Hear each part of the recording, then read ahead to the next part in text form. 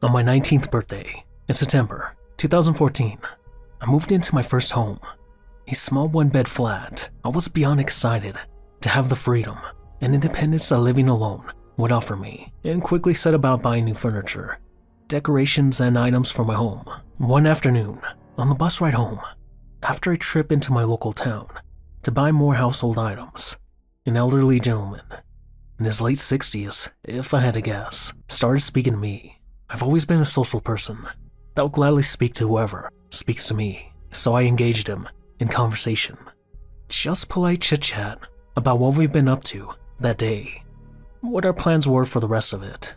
Upon reaching the stop I'd be getting off at, he told me he was also getting off at the stop as he was visiting a friend who lived in a neighboring block of flats. He offered to carry my shopping, and I agreed. I walked with him to the front of my block and said my goodbyes.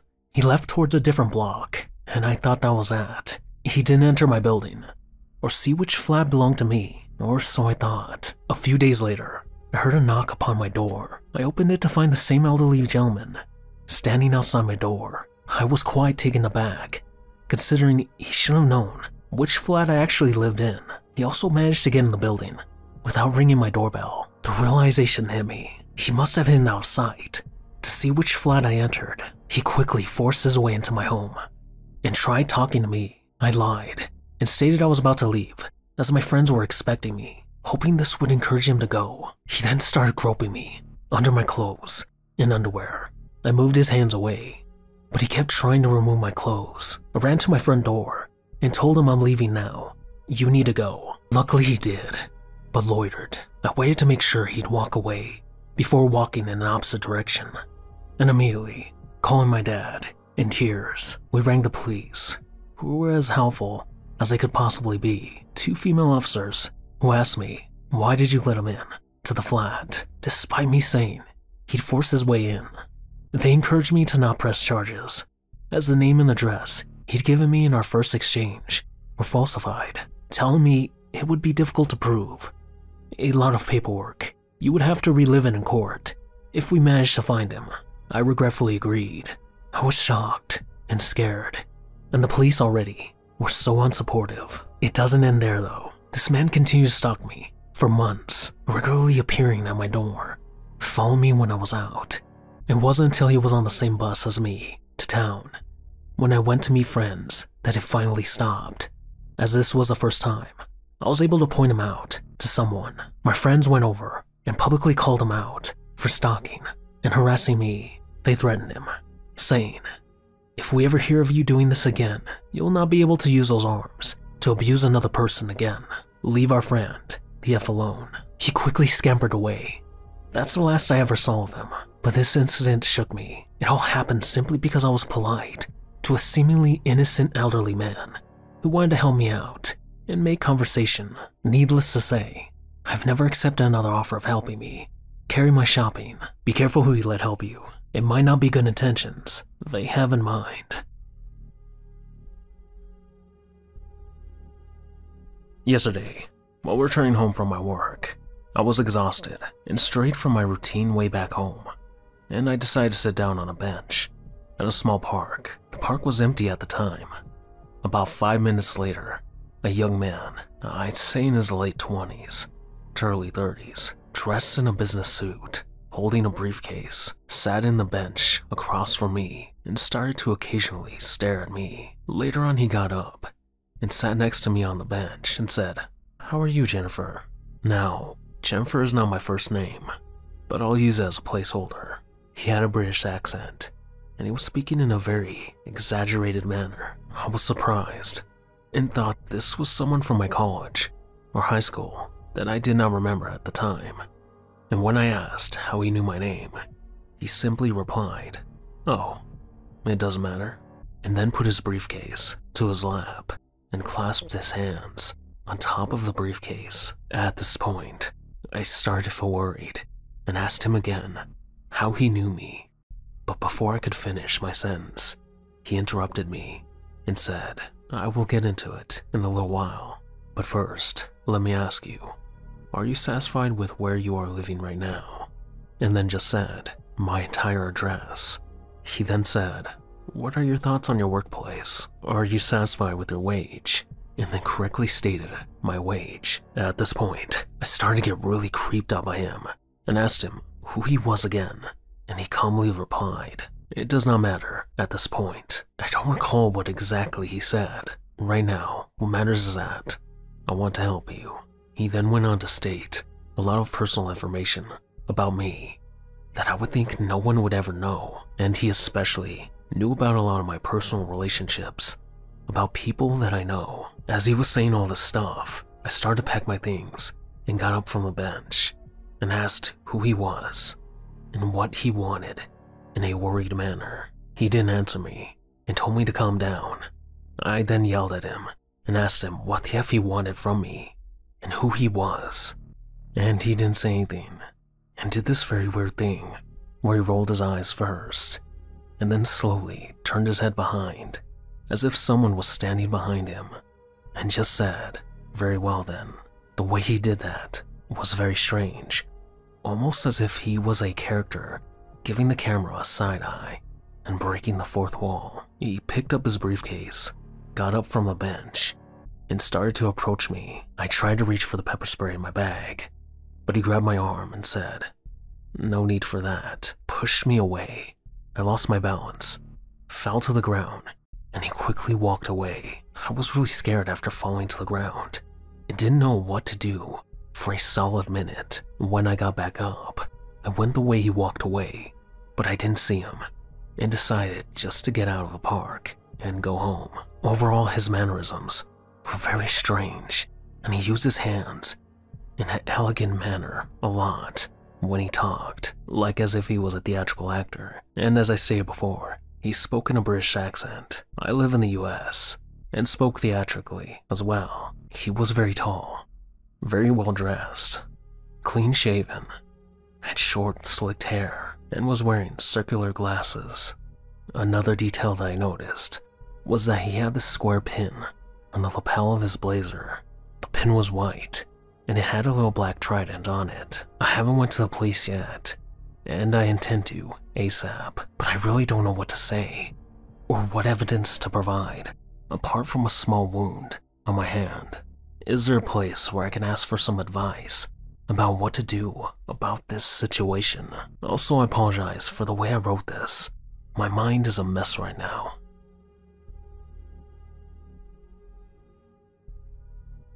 I just got back from a family vacation in Los Cabos, Mexico. We stayed at a nice western resort, and usually around 9:30 p.m., my family would head back to the rooms to go to sleep. Naturally, as a 25-year-old, I wanted to stay up and party or go drinking at bars, but my older brother was working remotely and wouldn't go out with me. After the family went to bed, I went out to a bar around the corner from my hotel and ended up befriending the locals there and a 29-year-old guy from San Diego named Luke, who was there for a wedding. We started hanging out every night after my family went to sleep, and on the third night of the trip, Luke asked if I wanted to meet him in downtown Los Cabos with his friends. I really wanted to, but was at an important dinner with the family that went on later than usual. I ended up staying home that night. The next night, I met him at this huge Pablo Escobar-esque mansion they rented on Airbnb, and he told me that it was good. I couldn't make it out the night before because of how scary of an experience it was. He explained to me that the night before, his buddy was taking a piss outside, and someone approached him and held out a key with a bump of coke on it. Without thinking, he snorted the bump, and the person who offered it was now demanding he buy an $80 bag from them. He was drunk and refused, while getting pretty aggressive towards him. Things went from bad to worse, as a Mexican who offered the bump started following their group from bar to bar for the next 3 hours, taking pictures of them. He called his friends, and there were now a group of them following behind and claiming to be affiliated with the cartel. They warned that if Luke's buddy didn't pay them, they were going to call their boss. Luke eventually went over and tried to smooth things over.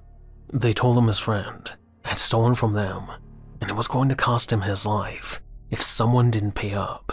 The cartel member also pulled his shirt up, revealing a 9mm pistol in his waistband. Luke did the right thing and remained calm, while offering to take them to an ATM and pay out of pocket $160 US so they could all be left alone. The cartel members gave him an empty Coke bag and abruptly left, even after him doing all this for his friend's safety. His friend denied any responsibility or wrongdoing, even had the audacity to blame Luke for trying to help by getting involved. He also didn't offer Luke a single dollar. After this event happened, Luke got robbed again in the same night, with a girl who ripped his $200 gold necklace right off his neck. His friend was cool to me, but sounded like a real a-hole after Luke explained this to me. Poor dude was only trying to be a good friend and was met with no gratitude, only to be robbed again. Needless to say, I am very happy I didn't make it out to meet them that night. I also think things could have gotten a lot worse for them had he not offered the cartel members money. Be careful out there and never accept free drugs from a stranger on the street in Mexico, or really anywhere. It always comes with a price.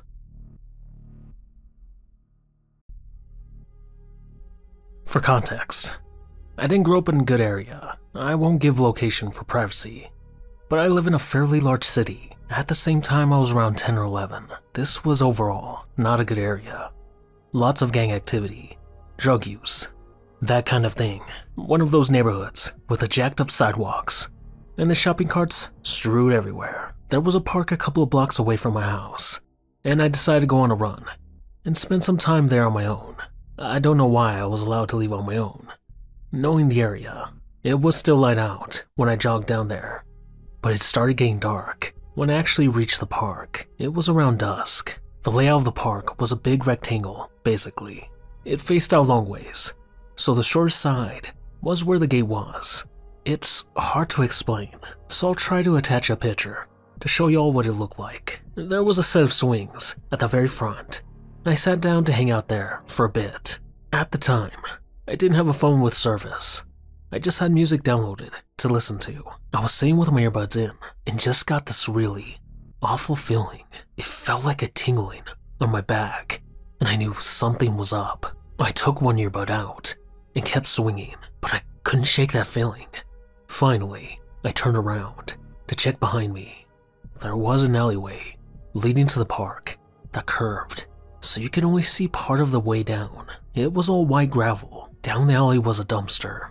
There was a figure on the ground with a ton of red stuff around him, which I know now was blood, and another guy standing, walking towards me fast.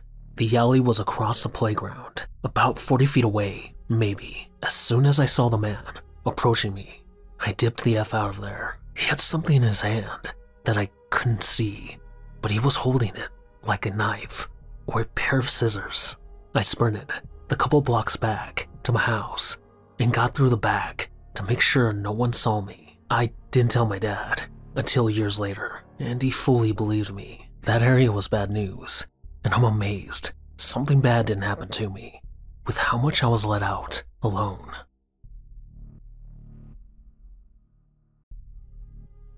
In 2001, I was sentenced to 8 years in prison in Florida. A few years in, I got transferred to a close management camp, Florida State Prison. To make a long story short, I was given a job working on the wax squad. We would be let out of our cells at night to wax and clean the floors. Depending on who was working, we would be assigned wings to wax each night. The two best wings were G-Wing and X-Wing.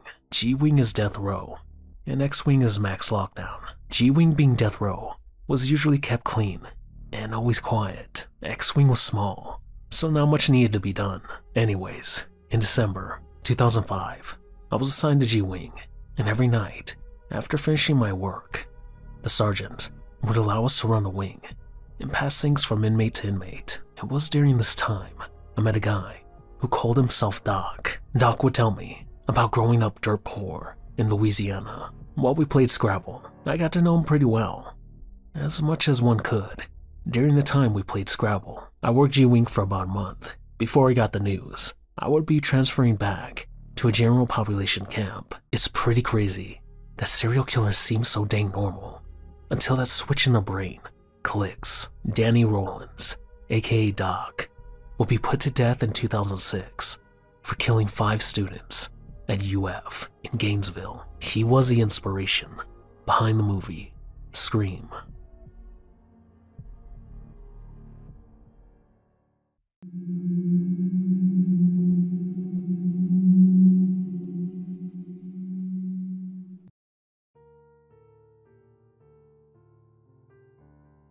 I hope you enjoyed the new video. Thank you to everyone allowing me to use their stories.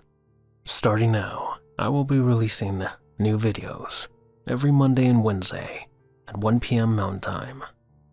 And if you'd like to keep up with me, follow me on all my social media. Links in the description below. Now this is where I take my leave. And always remember, the truth is the scariest thing.